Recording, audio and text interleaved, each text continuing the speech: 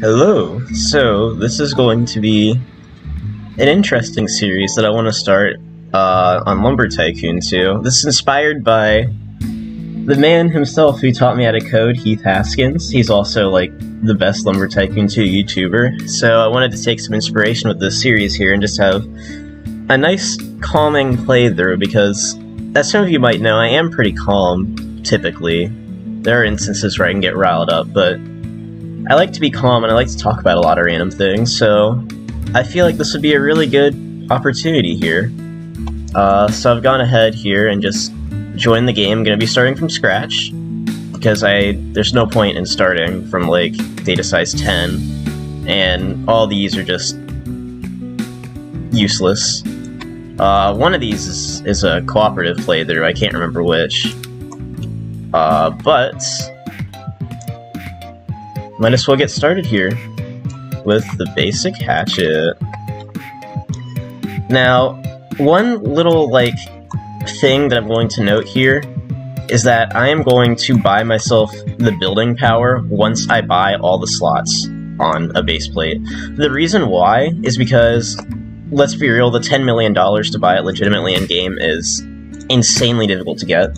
I managed to get the 10 million on my main base plate without, like, glitching or duping or any of that stuff. I just sold stuff to people. Like, I would basically run limited Halloween pumpkins and stuff to people, and it would sell for quite a lot.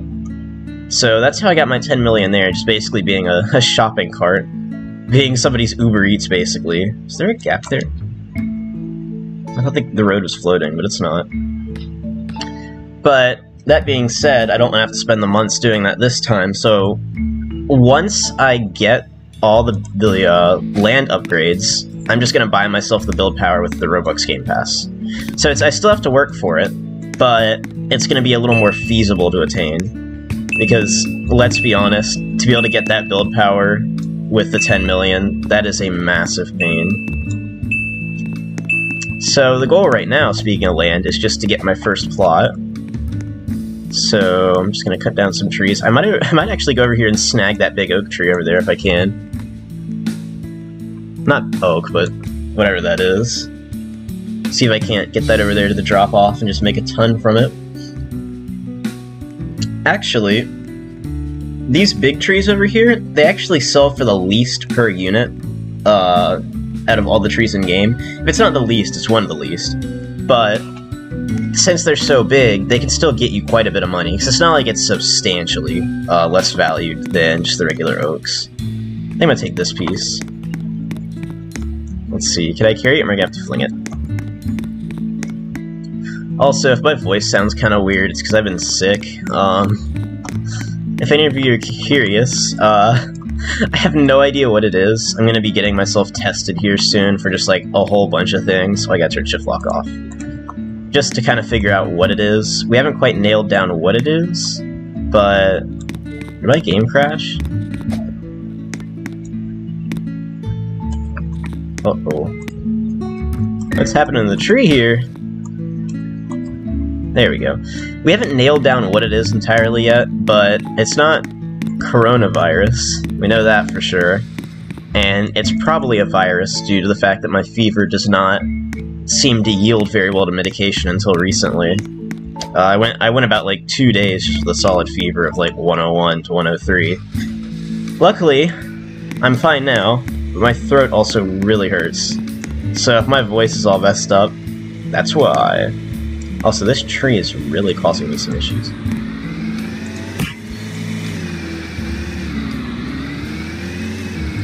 I doubt that guy driving into it is helping, though.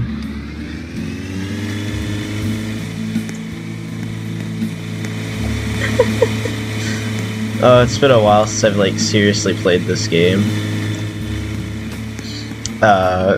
Yeah, I used to play this a lot back in, like, 2016 until about 2019, I guess, is what I'll just spitball there. Used to play it with a bunch of friends and stuff. We'd all just try to make a ton of money, buy the build power, just do a bunch of crazy build projects. That was great. And now I have to deal with the mounting responsibilities of becoming a young adult. Of course, things like applying for colleges and applying for scholarships, working, school, because I am a lifeguard.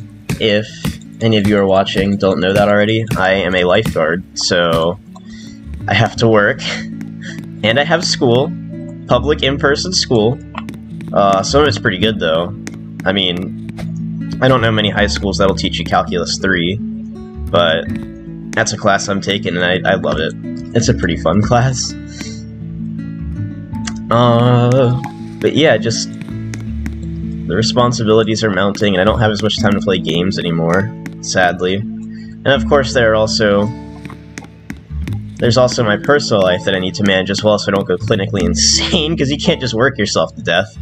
You have to give yourself breaks. That's human psychology, basic human psychology. You can't just work forever. You have to have some relaxation. If you work yourself too hard, you get into a really bad mental state. Dang, this tree is being a little funky here. But once I can finally angle it, basically my goal is to get that root, I guess is what I'll call it, into there. So I just need to keep filling with it until it finally decides to land on the conveyor belt. And then from there, because like I could chop it up, right? But watch this. Once I get this working, you'll see it just saves a lot of time. Like this, I can probably work with this. Yep. Alright, watch this, watch this. This is really, it's a big brain play. I forgot where I learned this from. Oh, I learned it from a glitch. Come on. This thing, I know it wants to get in here. Actually, there's probably a part sticking. Yep, hold on. If I cut this... I know the whole goal is to prevent cutting it into pieces because the basic hatchet is terrible, but it'll still be worth it. Because I'm only cutting once. And yeah, the basic hatchet is... that is really awful. Oh my goodness. I never really paid attention as to how bad the basic hatchet is. You know, another funny similarity, actually, not really, I wouldn't really say it's a similarity, but I find it also funny because I also took inspiration for, like, game development from Keith Haskins, so it's like, there's a lot of inspiration that singular guy has put on me, and I think it's pretty cool. There we go. You can kind of just sell it all like this, piece by piece. No chopping required, except for that first one, but I technically could have found a way to gotten around that if I really wanted to, I guess. Yeah, I'm not quite sure why these pieces are struggling so hard to just move. Like, see this? I mean, I would think it's server lag, but the guy with the most money only has $573, so I doubt he has like a million items on this base. Furthermore, I mean, yeah, like, look, there's a base over there. I don't have a base, and that other guy might also not have he might also not have a base. I can't speak. I don't know why my just speaking abilities are so trash. Yeah, look at this, it's like all frozen and stuff. I don't know why. It's like I have to chop it. I mean, honestly, what could be the case is that it's technically not my tree, because I just found it all pre-cut, and I guess whoever cut it originally left. Or maybe it was that other guy ramming into me, and that's why he was ramming into me, because he was mad I stole part of his tree. Actually, was that the case? No, that's still there. But that's my guess. It's technically not my wood. I wasn't the one who cut it down originally, so maybe that's why it's freaking out. But if I cut it here, it seems to want to, I guess, regain my authority? I don't know.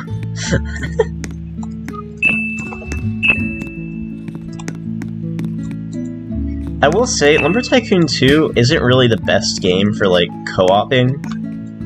It sounds like it would be, and it would be, but the main issue is just the way it's, like, set up with, like, client siding and all that stuff. So if you have somebody whitelisted, and they put their wood in your truck, the truck will start glitching and flinging the wood everywhere because just some client-server mechanics. So it gets really funky. So it's like, it would be fun, but it's almost impractical to do. Unfortunately. Alright, well, as you can see, despite those big trees being the least, like, profitable per unit, I still gained, like, $500 from it, so I'm just gonna go over here, buy an axe, buy some land, start getting myself set up here. Let's see, 550, ooh. Actually, I think I'm gonna go steal another one of those pieces and just save up for that hardened axe. Go big or go home, alright? Gonna get as much as I can here for my money. And this tree.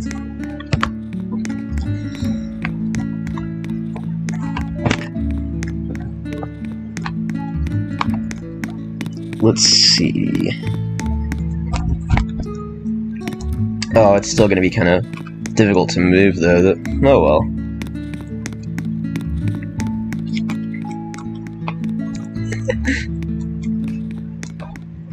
So, while I was working summer camp, there was like, summer camp as in summer camp lifeguarding. Basically, we would have, our Y had this program called like the Y Summer Camp where kids, I think it was like up to 6th grade, could sign up. Well, I guess the parents signed them up and the parents would just go do whatever they do when they send their kids away for a full day. And it was a weekly thing, as in like, more like 5 days a week for the whole summer, and basically these kids would go and just do some fun activities, and 3 out of those 5 days they would go to the pool for a few hours. And that's when we had like a bunch of lifeguards on duty because there's so many kids in the pool. And a lot of crazy things happen there because you have everywhere between kindergartners and 6th graders coming into that pool. So we had a few instances of kids puking, we had...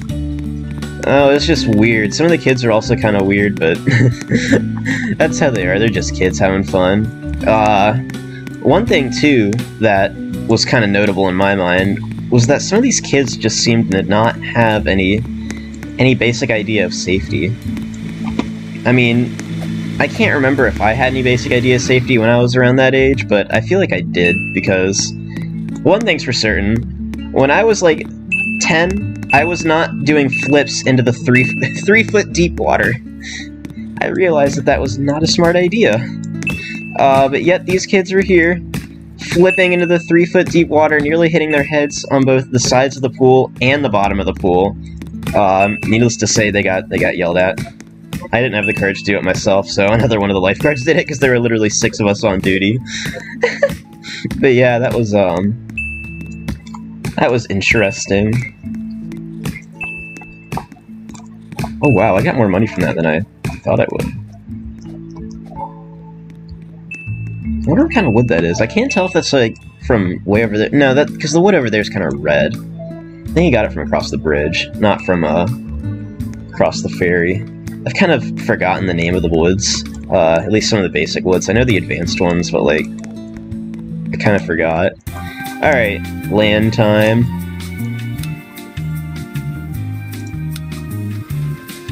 Oh, I gotta save to a slot real quick. Whoops. I'll just save it to 6, that way it's like at the very bottom. Alright. Now, one of the goals of this series is going to be to have a bridge to both Goldwood and Palmwood. Because I've never had a bridge to Palmwood, like via door bridge glitch, and I really want to do that. Palmwood is like so elusive in my mind. It just seems like odd. I don't know why. Actually, this is not an ideal spot. See, this is where you would go for like a Goldwood bridge, this spot right here. But considering I'm not in that position to make one of those bridges, I'm just going to go to the closest one to WoodRS, which is going to be... I want to get that one over there in the corner. There we go. I mean, I guess at the end of the day, it is just right across from there, but... Oh well. Close enough, I guess. Alright, so... Now, I need a car and a sawmill, which is probably going to prevent me from being able to buy that $550 hardened axe, but if it does, oh well. Let's see. 130 and a car is what, like 300? 400. So that's 430. And that would definitely take me out of the running for a hardened axe, but It's probably worth it, honestly, so I'm just gonna snag this. In a recent update, they actually made it so you can buy multiple things at once, which is super convenient. Oh, it's 5:30. Did I say 4:30 earlier? I don't think I was thinking. Oh well. Well, here's what I'm going to do. I'm just gonna zoom out and just snipe this over there. And I'll just get the car. No, I'll just drag it. So, just curious, what responsibilities do you guys have? You should write down in the comments what responsibilities you guys have to deal with, because I'm curious. Because, like, I'm over here with, like, college stuff and college tests, scholarships, prep, work, all that stuff. What responsibilities do you guys have? I'd like to hear that. Just to see how you guys are doing. And of course, if any of you guys want to, you can feel free to join in the games when I do it. I personally have my follows off right now because I'm sick and I don't want to have to go through a lot of effort communicating to people, and it'd be kind of a mess on my end. So I'm just kind of keeping it chill as of late. But that's going to be subject to change in a couple of days when I start feeling fully well. I really like the new building, like, grid thing. It wasn't so, like, fluid before. Alright, so, let me move this so it's more proper. I think before I buy an upgraded axe, I'm just gonna cut down a tree and just process it and see how much money I get from that.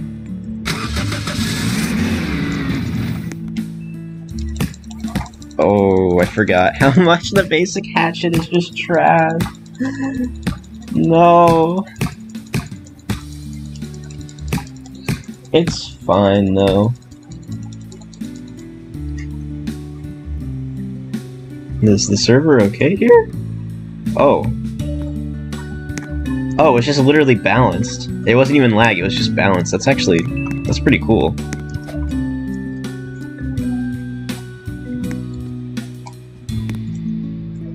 That was cool. I don't know if any of you guys are gonna get that reference. Honestly, considering my demographic, you probably shouldn't get that reference. I know that one of you specifically, if you're watching this, will get that reference. But I know most of you are quite young, and I don't think you should be getting that reference if you did.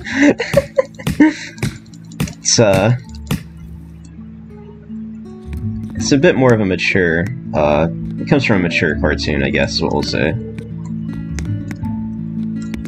I personally find it hilarious, but it's still not, it's not the best if some of you guys understand that, probably. Let's see, I don't know why the sawmills always like default to 1x1s. I mean, most of the, I guess it's because everything in this game is just based off of, like, unit by unit type beat. Like, a unit of wood is what they use for, like, determining cell rates, and a unit is just one stud. So I guess that's probably why. I really like how that is, though. It's just, like, a stud is a unit. I kind of like that. The stud is, like, the universal Roblox measuring system. Measurement of, length, I guess.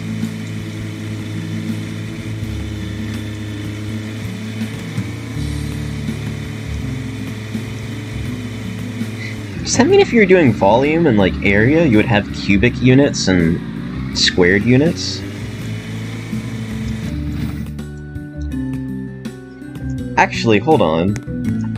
If you were doing volume, though, like, let's say this was, like, let's say this had a unit of 4 volume, or, oh my goodness, sorry, I cannot speak. Let's say this had a volume of 4 studs.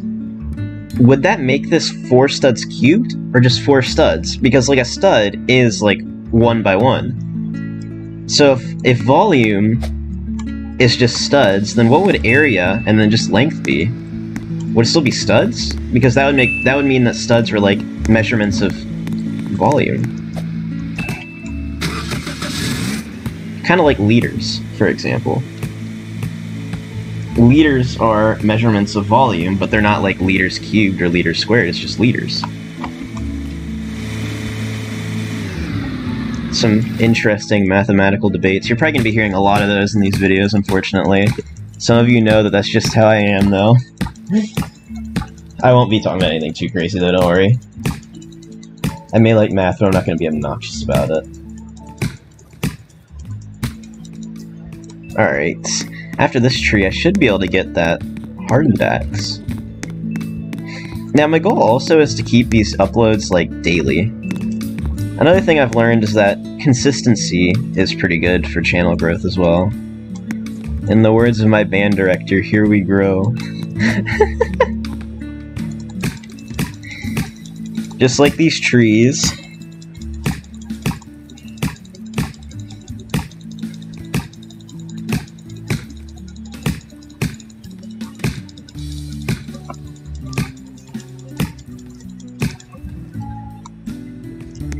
Oh, is this even gonna fit? Oh no, it will. And if it doesn't, I know a glitch technique to get slightly larger logs than the actual size of the sawmill to fit in there. Might be too long, though. Nope.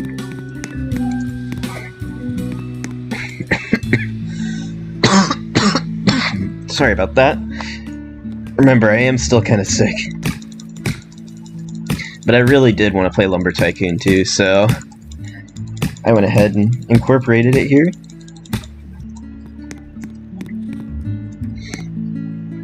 Let's see. Just gotta get these pieces in here. One of my, like, starter goals is definitely to get a good sawmill setup here. With a good unloading setup, a good loading setup, a good sawmill for starters. Just, yeah, machinery like that. Just all hooked up. Also, I don't know why, but I keep saying, a lot, and it's a little bit annoying on my end, because I want to just be able to talk freely without being so confused. But I feel like without that delay, I start stumbling over my words. Because I really do stumble over my words a lot, and I don't know why. I just can't do English properly. Like, yes, I'm not fully American, but English was my first language, so I really don't have an excuse for it. And these logs are really, like, swinging around.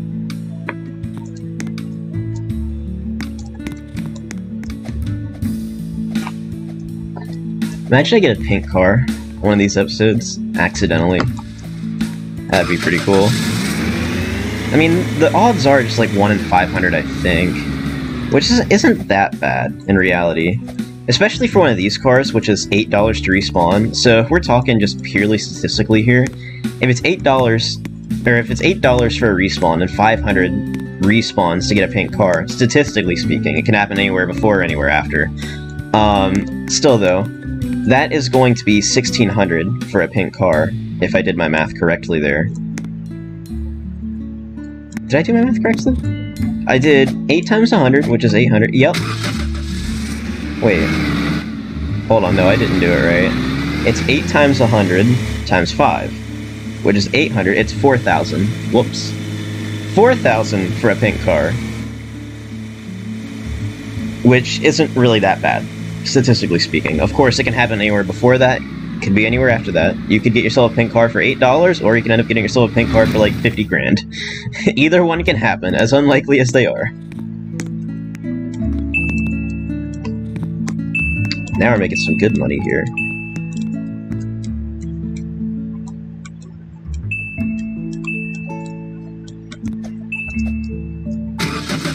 Ooh, I might be able to get like the next tier up from Hardened Axe. We'll have to see though. Oh, did somebody leave their basic hatchet? Oh, that Era guy left his basic hatchet, the one who was like driving into my tree earlier. Technically it wasn't my tree, but I mean, nobody else claimed it, so... Alright, so we have the steel axe, or the plain axe. Hardened axe is 550. Oh, does it really just go from 550 to the 2000? Yeah. Well, hardened axe it is, for now. Soon I'll get the Rookerai, though.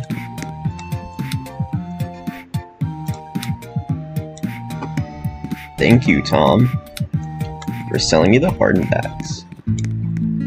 Oh, 1 minute. Sorry about that, guys. My mom came in and we were gonna get me tested for stuff, but The only benefit really from that is just getting an excuse note from school, but my absences are already excused, so there's no point in really finding out what I have, honestly. Because either way, it's just going to be either cold or flu or something, so not really worth my time. That being said, though, seeing as we're 25 minutes into this recording, I'm going to go ahead and end this first episode here with my hardened axe and sawmill and car and just all that stuff. And this hopefully will be like a daily series, because I don't have to edit or anything. It's going to be a non-edited series, so hopefully I can keep it going daily. Maybe go up and get those lava trees up there sometime. But we'll see how it goes tomorrow. And bye, y'all.